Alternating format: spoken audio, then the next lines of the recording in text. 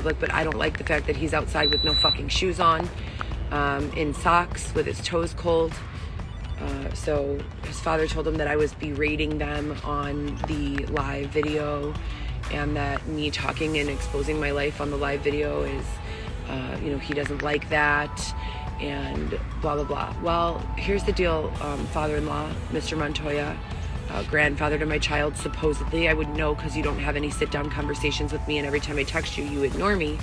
If I don't go live, you don't get my message. So, here I am, and if you're okay with your son being used and abused and having no shoes, then I don't like you. So I'm going to keep going live when Xavier is having problems. Xavier is unemployable virtually, and I apply to 40 to 100 jobs a month every single month and send my resume out and have a bio section here on Instagram as well as on Facebook as well as on Twitter, and no one is calling. So your son has done things like stolen donuts and coffee from Grubhub, like sent an order. Listen to this, you guys. Fucking Xavier. He told me the story and I laughed. I couldn't help myself. He stole 1 donut and 1 cup of coffee from Stan. We met a realtor named Jess or Jen about 3 days ago at the Starbucks on North Avenue in Wells.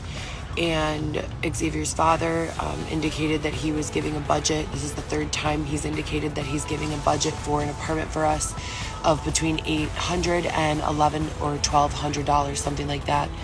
I know that he would say yes to $1,200 if they were doing 2 months free or 3 months free up front. He would, even if they were saying it's a 6-month short-term lease and you get the first 3 months for free, just pay security deposit and the last 3 months of rent all up front, and then we have 6 months secured, that would be totally doable. I have sponsors that would definitely donate. I know this.